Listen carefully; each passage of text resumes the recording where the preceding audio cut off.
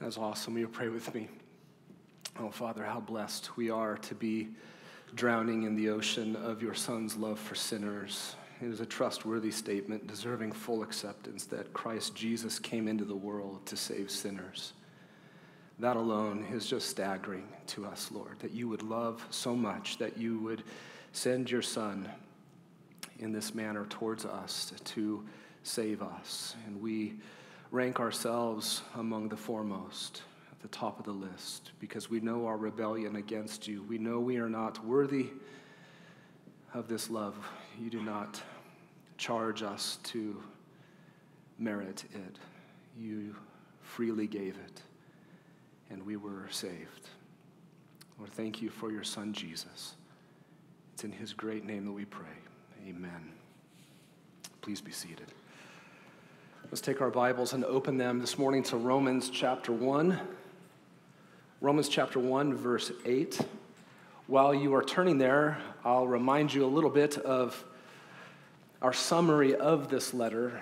How do you summarize 16-chapter letter like this? Paul's great treatise on the gospel. Here's what we've been saying. The gospel will establish us. That's the first thing we need to be thinking about when we think of Paul's letter to the Romans. The gospel will establish us. Then, endear us to the expansion of the gospel. So the gospel will establish us, and then it will endear us to the expansion of the gospel. This is Paul's hope for the church in Rome. He, as he writes this, is actually aiming west of them. He's aiming for Spain with the gospel. The Eastern Mediterranean world has been sufficiently covered by him to his satisfaction, he says in chapter 15. Now, certainly there will be more done in the Eastern Mediterranean world by others, but Paul is ready to head westward. And Rome is an interesting case for him, an interesting church for him. The church in Rome was not planted by an apostle, nor had it had an apostle visit it as of Paul's writing in AD 56. So Paul wants this church to partner with him in his mission to Spain, but it has not had yet a direct apostolic building up given to it. So Paul's plan is to write to them and unfold every rich dimension of the gospel that he can. And as they grasp its deepest dimensions, they will become established in that gospel, and as they see that solid gospel foundation under them, as they see it undergirding them and strengthening them, they will only want to see that amazing gospel go in ever-widening circles beyond them to the ends of the earth, and in particular Spain. This idea of establishing them in the gospel is found in Romans chapter 1, and we're going to see it in our passage today, verse 11. Paul says, I long to see you that I may impart some spiritual gift to you so that you may be established. And he says, verse 15, I'm eager to preach the gospel to you. This is how he is going to establish them. The same thing is said in chapter 16, verse 25. It just comes right out and says it. Paul says it there. Now to him who is able to establish you or strengthen you according to my gospel, the gospel that had been entrusted to him by Jesus Christ, that he was to go and preach. So there's the idea in the bookends of the letter that this is supposed to establish the Roman believers. The idea of endearing them to the mission is found in chapter 15, verse 24. Paul says, whenever I go to Spain, for I hope to see you in passing and to be helped on my way there by you when I have first enjoyed your company for a while. Chapter 15, verse 28, therefore, when I have finished this and have put my seal on this fruit of theirs, he's talking about his trip to Jerusalem and the gift from the Gentile churches to the church in Jerusalem. When he has finished that, I will go on by way of you to Spain. This letter is Paul's missionary support letter. It is the most amazing missionary support letter you will ever read. And its enduring effect is the same on all who study it. Paul wanted the Romans to be established and then endeared to his gospel mission to Spain. As we study it, we will be established in the gospel, and we will be endeared to the gospel mission, continuing to expand to the ends of the earth. Paul writes in chapter 1 his longest introduction of any of his letters because he did not plant them. He does not know them except for those named in chapter 16. His introduction breaks down into two parts. Last week we looked at verses 1 to 7. Today we're going to look at 8 through 15, and I want you to see the difference between 1 to 7 and 8 to 15. How are they different? I want you to listen carefully to the I statements that Paul makes, where they are and where they aren't. Okay, I'm going to read 1 to 7, and you listen for those I statements.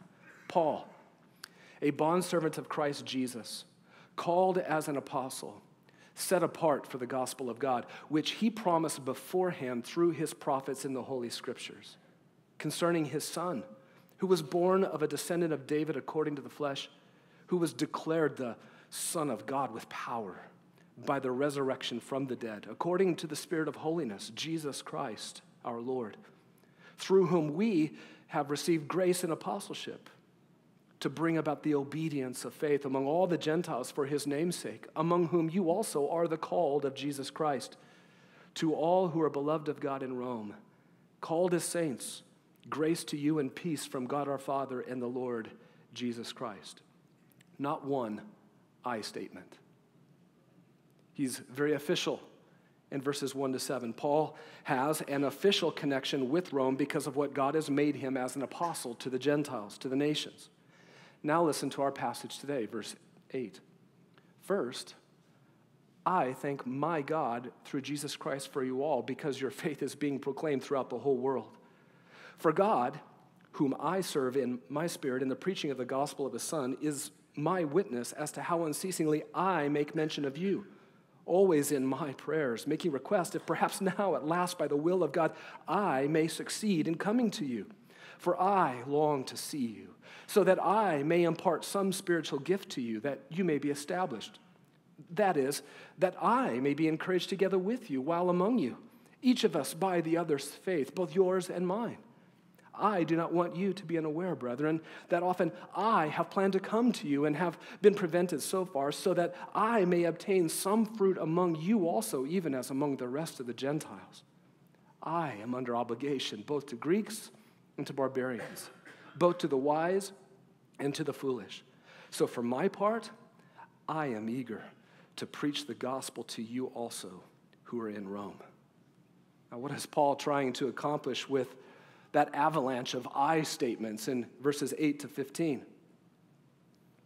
He just turned his introduction of himself from something official to something personal. Verses 1 to 7 have an official apostle tone. Verses 8 through 15 have a personal apostle tone. It's very self-revelatory. He's revealing himself personally to them. They must not only feel his official connection to them because he's an apostle of Jesus Christ, but they must also feel his personal connection to them as an apostle of Jesus Christ. And the Romans here early on catch a personal glimpse, their first, of the Apostle Paul and his heart for them. And so this is why he does not just rush into the theme verses of his entire letter, which are verses 16 and 17. This is why he lingers just a little bit longer introducing himself. These two parts of his introduction need to snag the Roman readers and entice them to keep reading and ultimately to endear them to partner with him on his mission to Spain. So in this very personal part of his introduction, Paul displays three virtues, three apostolic virtues that will do just that. So what is this passage all about? You can see it up on the screen there. Paul displayed three apostolic virtues that endeared the believers in Rome to his mission in Spain. Three apostolic virtues will endear the believers in Rome to his mission in Spain. So let's start. Number one, Paul was prayerfully ingrained toward the Romans. Prayerfully ingrained, verses 8 to 10. Let me summarize these three verses for you first. Paul did not know this church at all, minus the names in chapter 16. So what kind of prayers could he pray for people he didn't even know? I mean, were those kind of superficial, shallow prayers like, God, just bless them? Or was there something more of substance to them? What will they find out is that he has a well-worn path of prayer to God concerning them. This apostolic virtue, when they hear it, it's going to endear them to Paul, who is planning to get to Spain with the gospel. So let's take a look at verse 8. He says, first, and if you keep reading in Romans, you will not find a second. Paul does something similar in 1 Timothy chapter 2, verse 1, but Paul's not thinking of a longer list of really important items to address, and he's now ready to start working through them one by one, and here's the first one, by the way. What he means by first is this is the prominent item on his mind right now, that he thanks God for all of the church. Listen, when a man says, my family comes first, you don't necessarily automatically think, well, to ask him, well, what comes second? He's just saying, the above all thought in my mind is my family. And that is what Paul says here. Thanking his God occupies that prominent place. And by referring to God as his God, my God, Paul reminds us of how personal our relationship is to be and actually is with God. God is not some distant, removed deity. He's my God. Paul belonged to God, and God belonged to Paul. And notice who he does not thank for the Romans' faith. He doesn't thank the Romans for it. That is because God gives faith by his grace. And so if the Romans indeed possess faith in God, Paul must thank God for giving it. And Paul was careful to not forget that the only way he can prayerfully even approach God about anything, even as an apostle, is through the one and only mediator between him and God. That's Jesus Christ. I thank my God through Jesus Christ. And Paul's thankfulness is not conditioned upon his personal knowledge of the Roman believers. Well over 30 of them are mentioned in chapter 16. Paul isn't thankful just for the portion of the church that he does know. Paul's thankful for all of them. And the reason Paul thanks God for all of the Romans is that, verse 8, because your faith is being proclaimed throughout the whole world. A little use of hyperbole, right? What an encouragement to Paul. Think about this. Just stop for a moment. Think about the Apostle Paul. He had been all over the Eastern Mediterranean world, and everywhere he went to the Jews first in the synagogues, right? And everywhere he went, he first came up against their stubborn disbelief. And they chased him from one town to the next town to the next town. So whenever he heard of genuine saving faith, he thanked God because he knew that God had done it. He's thankful. And notice their faith was not whispered or murmured or spoken softly. Their faith was being proclaimed, launched verbally. And take notice that their faith was not proclaimed in an abandoned alleyway in some obscure neighborhood in Rome, but indeed throughout the whole world. Wherever Paul went, like Corinth, his second missionary journey, Acts chapter 18, and Priscilla and Aquila come from Rome. He hears about the faith of the church in Rome. Wherever Paul went, somebody boldly spoke about their faith, saying something like, have you heard of the faith of the church that is in Rome? Wherever Paul crossed the Mediterranean world, church after church was encouraged to proclaim that a church existed in the imperial capital city. But surely more is being said here than just faith exists in Rome. This implies that the church's faith had been of a quality or of a boldness worth proclaiming. And the result for Paul was that he prayerfully thanked God for them. I thank my God through Jesus Christ for you all because your faith is being proclaimed throughout the whole world. That's the first thing that holds prominence in my mind. Now, verses 9 and 10 reveal more of Paul's prayer life regarding the Romans. Look at verse 9. For God, whom I serve in my spirit in the preaching of the gospel of his Son, is my witness as to how unceasingly I make mention of you always in my prayers, making request if perhaps now at last by the will of God I may succeed in coming to you. Paul calls God as his witness before the Romans. In regards to what? Well, what God has seen, what God has witnessed that Paul wants the Romans to hear about, how he's been praying. Now just stop for a moment and think about that. You know what God has seen in your prayer life. Would you want to call him to witness? To the witness stand and speak? It's very humbling. It says something about the Apostle Paul and what he thought of prayer. What has God seen? Verse 9, how unceasingly I make mention of you Romans. Well, concerning what? Verse 10, always in my prayers making request, if perhaps now at last by the will of God I may succeed in coming to you. So in verse 8, in prayer, Paul gave thanks to God for their faith being broadcasted everywhere. And now in verses 9 and 10, in prayer, Paul always asked God if he could get to the Romans. It's important for Paul that the Romans know he prays unceasingly, not sporadically. And that the one who has heard those prayers can actually testify to their enduring nature on Paul's behalf. And that's God. And Paul says he serves that God in his spirit in the gospel of his Son. The word serve there is interchangeable with worship. Those two ideas go together in this word. Paul is a worshipful servant of this one who has seen his prayer life, or he's a servant worshiper of this one who is a witness of his prayer life. And Paul's worshipful service takes place in the realm of the gospel of God's Son. And Paul's inward man, his inward self, his spirit is involved and engaged in this worshipful service. Paul has that kind of relationship with the witness of his prayers. Well, what about Paul's petitions to come to Rome? What were they like?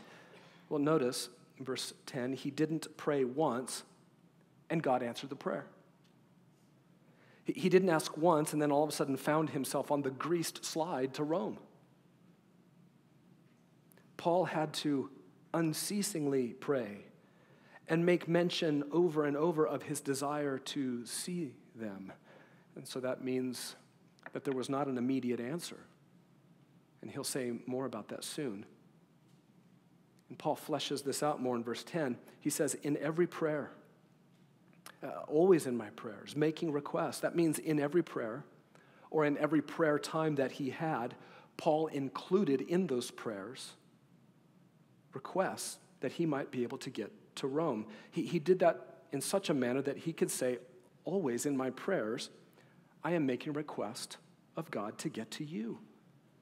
What does that say about how badly Rome is on his mind? It occupies every prayer. Let's pause for a moment and just think about this. How do we do at keeping on in prayer, in a prayer request, when the answer doesn't come immediately? I mean, we're the culture that has trouble waiting for our video to finish buffering.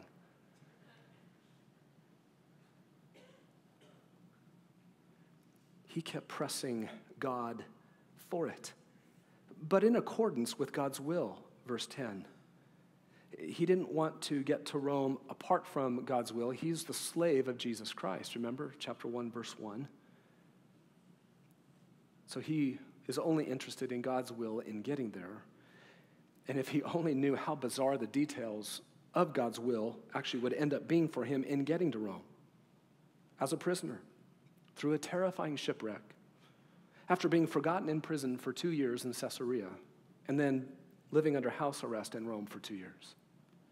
Well, God was willing, just not in any way anyone would have ever thought. So, in verses 9 and 10, this reveals Paul had a well-beaten path of prayer to God, which was the path full of making requests to get to Rome. And this precious virtue in Paul endeared him and endeared his mission to Spain to the Romans. I mean, imagine, they could say things upon hearing this like, he's heard of us.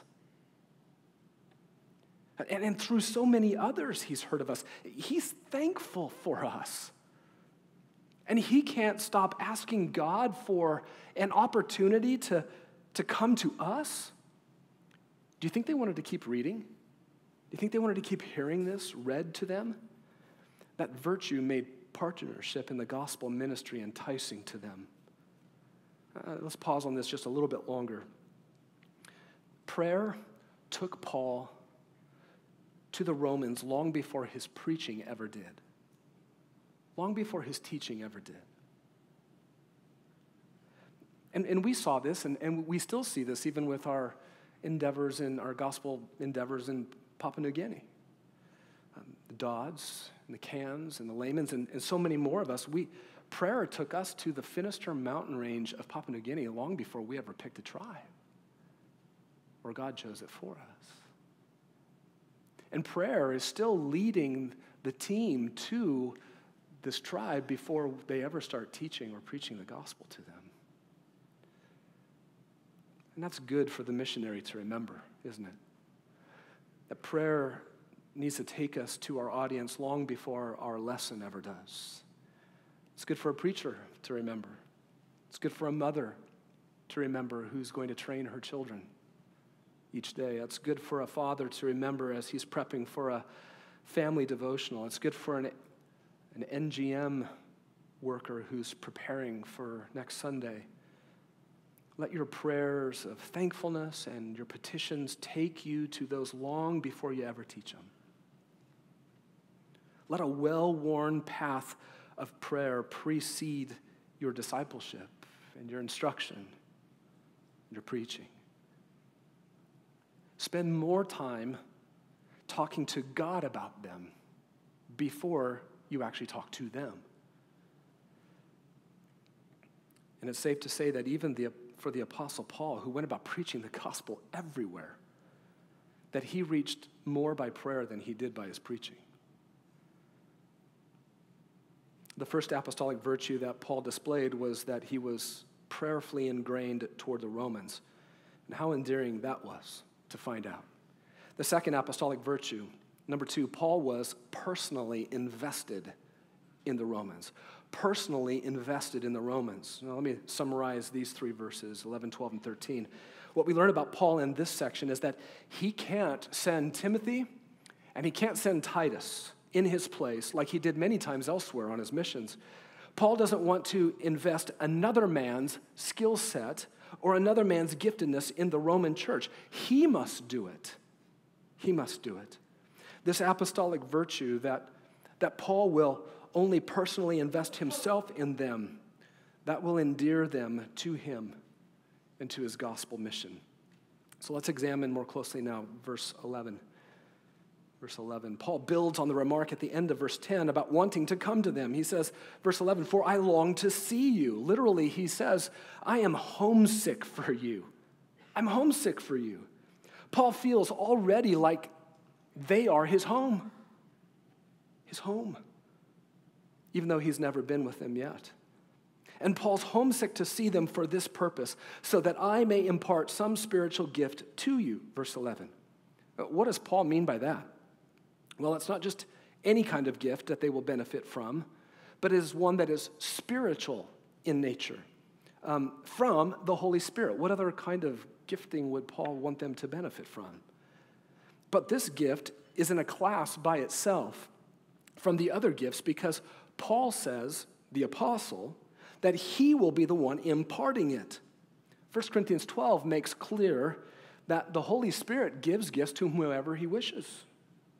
So what gift then is it that Paul will impart to them? It must be one that is tied specifically to him and his apostolic calling and his apostolic office. Remember in verse 5 of chapter 1, through whom, through Jesus Christ, we have received grace and apostleship. And I think the best way to understand that is that we apostles have been graced with apostleship. We were gifted with apostleship.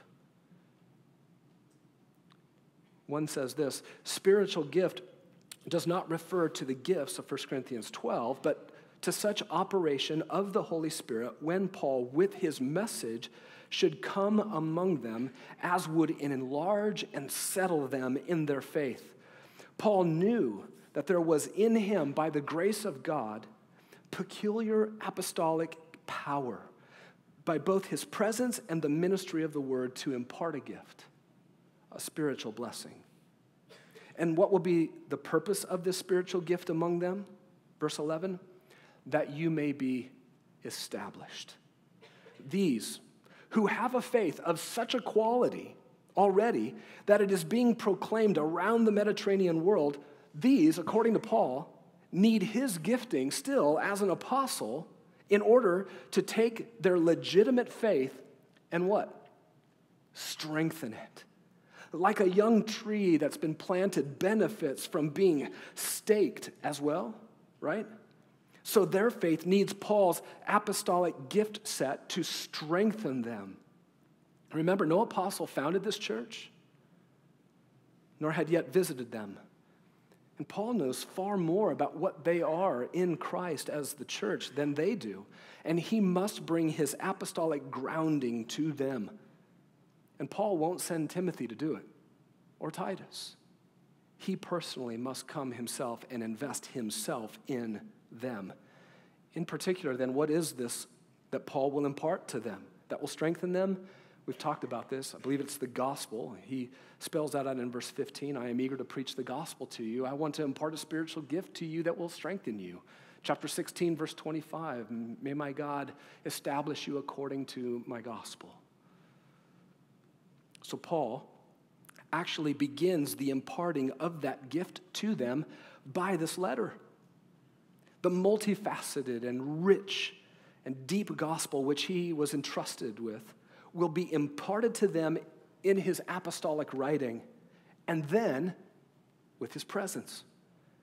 And in so doing, they will be established and therefore ready to help him get the gospel to Spain. And Paul is so humble and eager to not be seen by them only as an official, high and exalted apostle, but also just as an equal believer with them. Look at verse 12. Verse 12 qualifies his intent among them.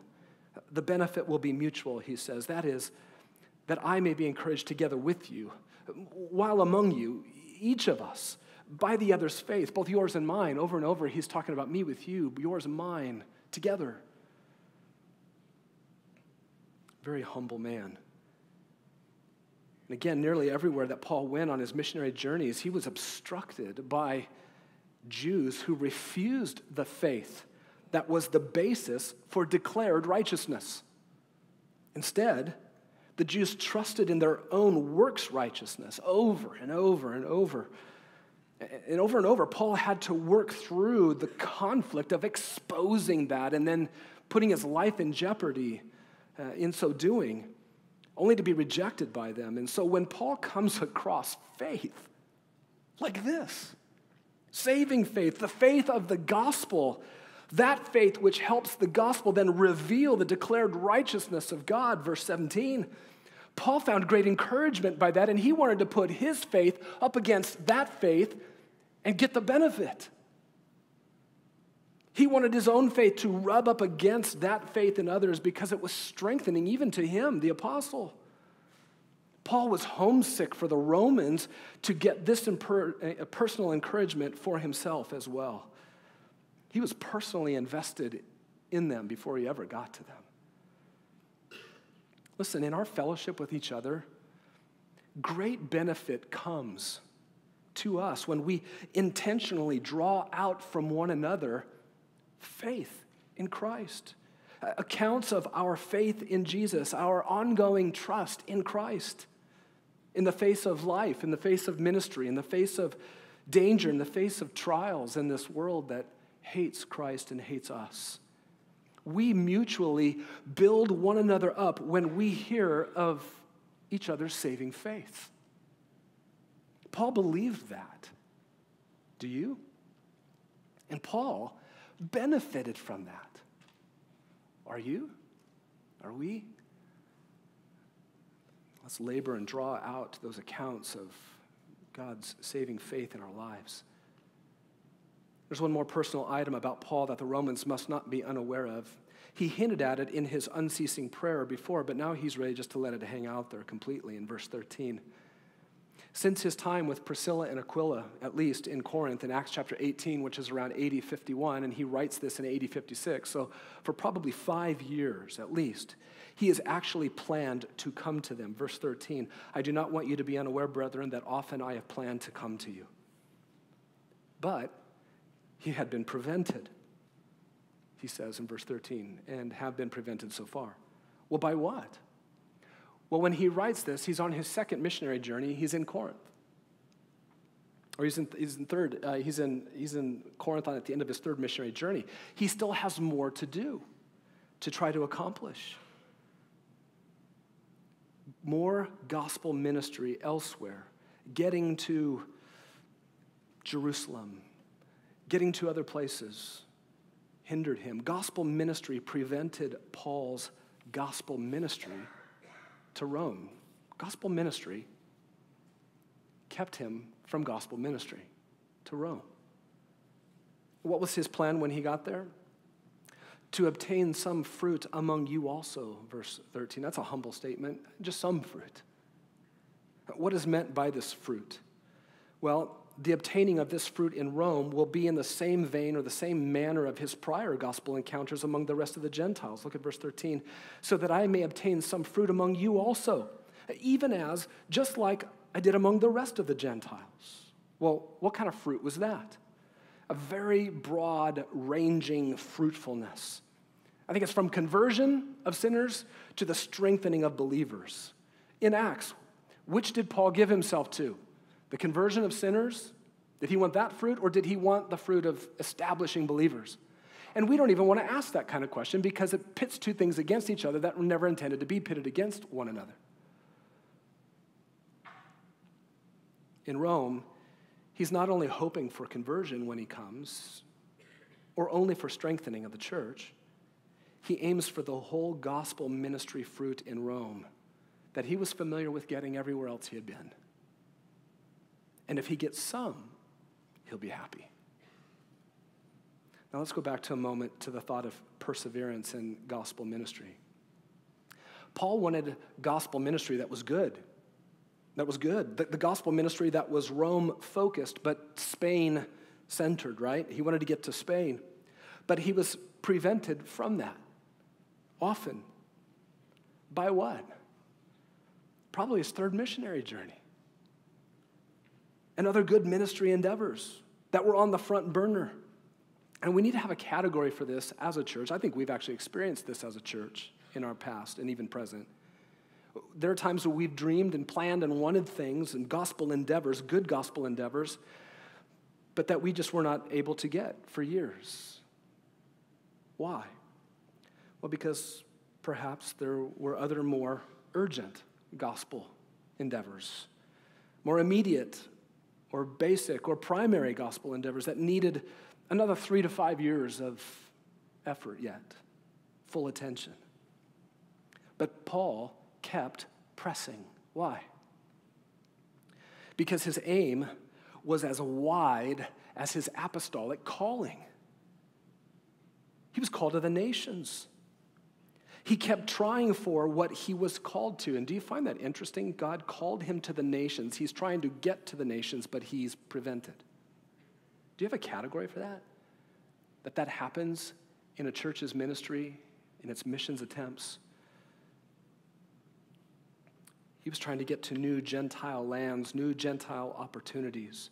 Now imagine if Paul was discipled more by our instant gratification culture than he was influenced by the gospel mission. We'd be in trouble. And what's the benefit? What's the benefit for us that Paul was actually prevented over and over and over and over? What's the benefit for us? What if he had gotten there right away? The fact that he was delayed, what do we have? We have Romans. We have this letter. So, in waiting and not getting what you want, there might be some real blessing in it for us as well. This apostolic virtue of being so personally invested in them, it surely endeared them to him in his mission to Spain. And his mention of his fruitful labors in verse 12 among the rest of the Gentiles leads us to Paul's last apostolic virtue. Thirdly, Paul was predictably indebted to his mission. Verses 14 and 15. How would we summarize these two verses? Well, what Paul was obligated to in verse 14, I am under obligation, both to Greeks and barbarians, both to the wise and the foolish. He was so indebted to, it was the very same thing that he was eager to do with the Romans also. So for my part, I am eager to preach the gospel to you also who are in Rome. To preach the gospel, that's that special word that takes the good news as a noun and turns it into a verb of sorts. To gospelize you also.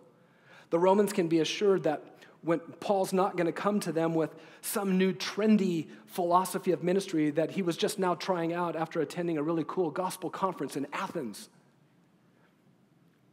If the Romans could only know about the long, laid-down, gospelizing track that Paul had been running on prior to them in all other Gentile places he had ever been, they would be able to predict that what he did there is what he'll do with us. He was predictably indebted to the gospel mission. So let's take a look at verse 14. Paul feels a great burden of debt for being graced with this apostleship that he got. God has put on him, by his grace, this nations-sized calling. And he must discharge it. He's bound to it. Discharge it to whom? Look what he says. I'm under obligation, both to Greeks and to barbarians, both to the wise and to the foolish. Notice these interesting classifications among the Gentiles. In verse 14, Greeks were those in the empire who adopted Greek culture. They were the cultured people. The barbarians, not so much. They were everyone who had not adopted Greek culture, and therefore they were not engaging in it. And the wise mentioned here probably doesn't carry all of the same tones with it as Paul loads it with in 1 Corinthians 1. It just means those with excellence of thought according to worldly standards. And therefore the foolish were those among the Gentiles who weren't as educated, perhaps the simpletons. And Paul is obligated, he's indebted to his apostolic gospel mission in such a way that he has to go to all of them with the gospel, no matter how they're classified. Where did these cultural categories come from? Where did these cultural distinctions come from? Paul didn't make them up. The gospel did not cause him to classify people this way. They were first century Roman, self-imposed, self-declared cultural divisions. And by the way, how do you think the Greeks felt about the barbarians? You think they had them over for lunch? Vice versa. They looked down on one another. They envied one another. One was privileged, the other one wasn't. How about the wise and the foolish? How did they view one another? The cultural elite, the cultural sophisticated and educated are pitted against the have-nots by the culture. So how did Paul view these cultural constructs? Well, he's obligated to whatever distinctions exist. He's just obligated to whatever distinctions exist. Whatever culturally created sensitivity that was there or insensitivity that was there, Paul really made no difference to him. Why?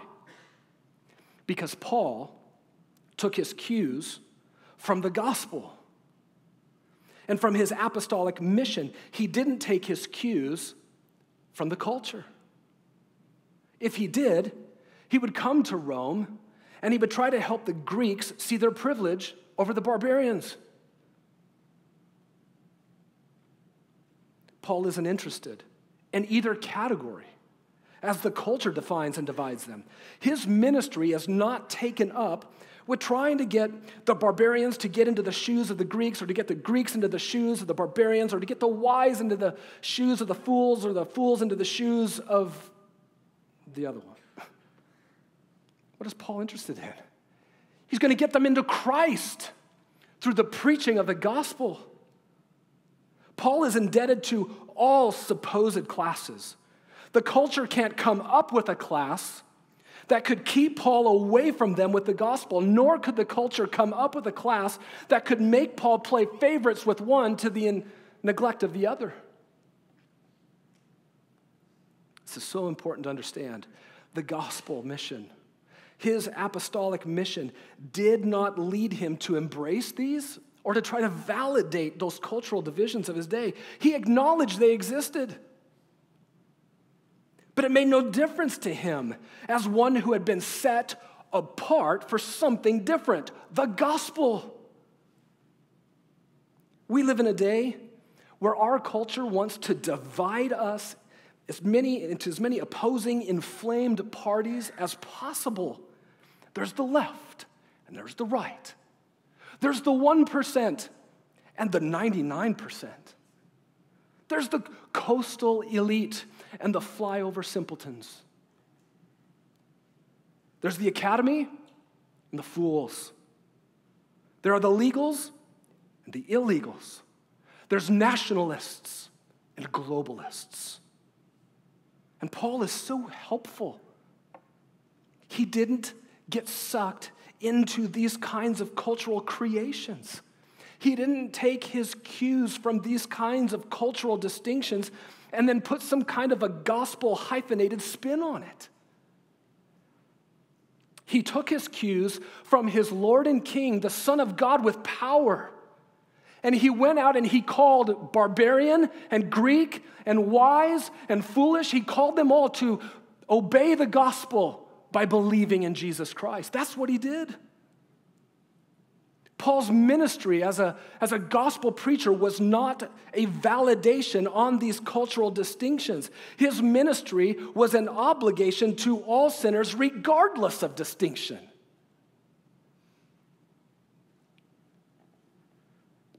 And we must be people, wherever we are in society, to meet those people where they are at in society, no matter how society divides them or labels them. And listen, they will be wearing a label.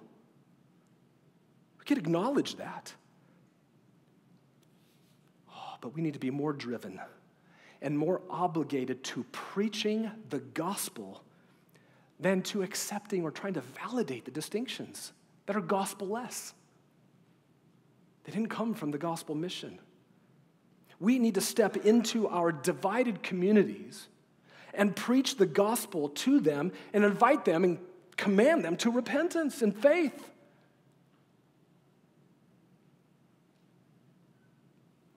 And then our divided community can see something brand new, a new community.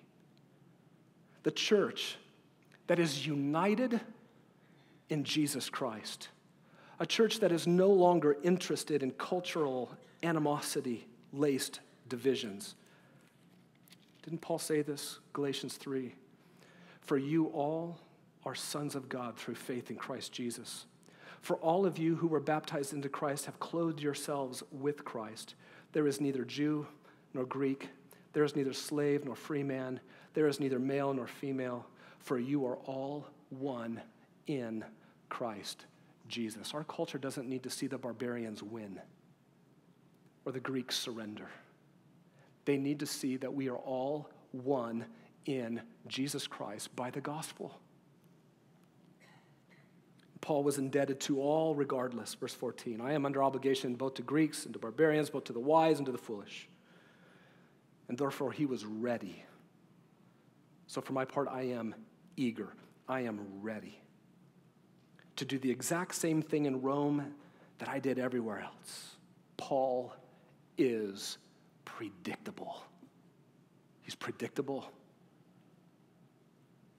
He's not bouncing from one trend to another. His ministry never changed. His preaching never changed. Listen, what he was in Galatia in his first missionary journey is what he was on his second missionary journey in Corinth, which is what he was in Ephesus on his third missionary journey, which is what he will be in Rome. He is eager. He is ready to gospelize. The thing that comes to mind is the game of baseball. The batter comes up, and he doesn't step into that box immediately. He gets himself all squared around. He thinks, when I step into that box, I have to be ready. And so the minute he steps into that box, he is ready. He lives in that box for that moment. That's the Apostle Paul. He is in the gospel batter's box because it's coming, and he's scanning for the hand. He's scanning for the ball coming off of the hand and the spin on it. He's watching. He's waiting. He's ready to swing. Paul didn't wake up and think and find himself halfway through the day and realize, man, how did I miss that opportunity? He got up and he was ready because God put him into readiness.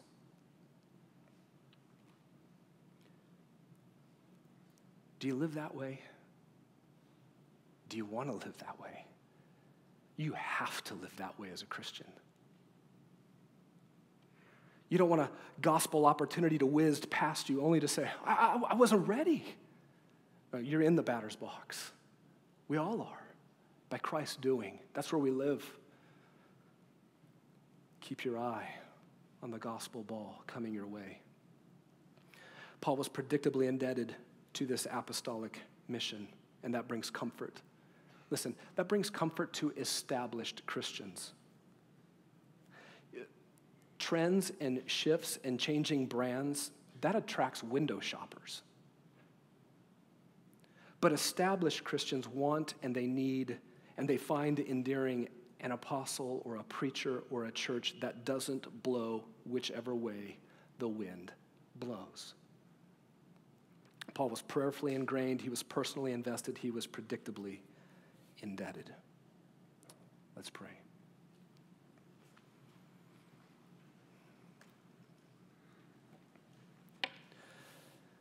Heavenly Father, you 2,000 years ago laid a nation's-sized gospel commission on a man, on a dozen men. And this one apostle, on top of those 12, Paul, was known as the apostle to the nations, and he in particular, he felt the burden of that. And he did not get to the desert Southwest, and he did not get to Italy, and he did not get to the Finisterre mountain range of Papua New Guinea. That nation's size gospel commission still lies before us. He didn't get into our neighborhoods, in our families, in our classrooms, in our workplaces. Father, help us to feel, not that we are apostles like Paul was, but help us to feel the nation's sized gospel commission that still is upon us and will be until our King comes for us. So help us pray more. Help us to prepare better through prayer first. And put it on more hearts that they would want to personally invest themselves in the Great Commission. That they wouldn't be content for someone else to go do it in their place, but that they would have to do it. Father, give us a deeper sense of the magnitude of our debt. Now, we don't have to pay anything to be saved. You paid the price through your Son's blood. But we have a currency to discharge against our debt, which is this nation-sized gospel commission. Deepen our debt to gospel preaching such that we will always be discharging it, paying, preaching, until the world knows Christ. We ask it in Jesus' name. Amen.